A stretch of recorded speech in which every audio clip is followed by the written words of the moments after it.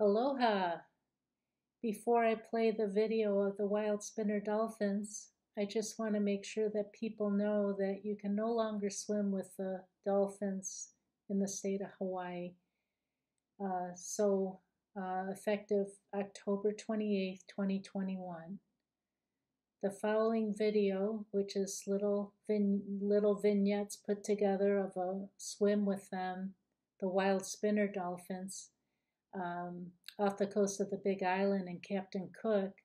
This occurred on January 5th, 2020, before all the craziness in the world. And, so I just want to make that clear, because if it were me watching this, I would say, oh, I want to swim with them. And you can, at least right now, you can. But there's other places in the world that you possibly can.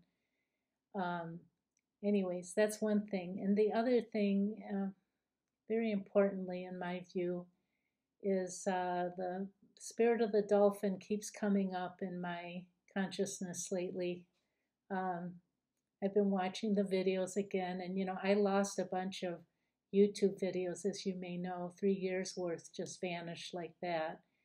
And I haven't replicated all the dolphin ones yet, but I feel inspired to start working on that a little bit, because I just feel during these transformative times we are being called to kind of be like the dolphin spirit, to stay out of fear and in a state of love.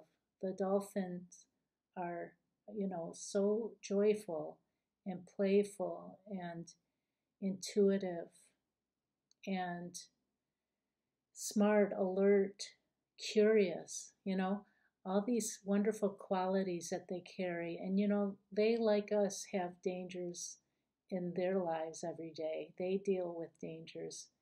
And yet, the not just the predators. In fact, I rarely saw a dolphin that didn't have some kind of marking or wound from, like, say, a cookie cutter shark bite. You see that in some of the videos. So they're always dealing with dangers and all kinds of difficulties, including man-made difficulties, right?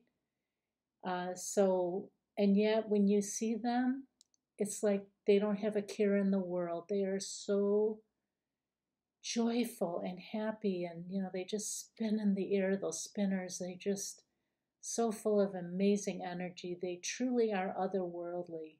And so are the whales. The cetaceans, I believe, the whales, the dolphins, are moving us into a new earth. They're helping us with this transition. And but the energy of the dolphins, I mean, it's been in my life. My daughter carries the spirit of the energy spirit of the dolphin, and ever since she was a little girl, so I'm used to that kind of energy. I love that energy, and I really feel that, we need to stay in a state of love, like the dolphins, and not fear. Stay out of fear is absolutely key. The darkness wants to keep us in fear.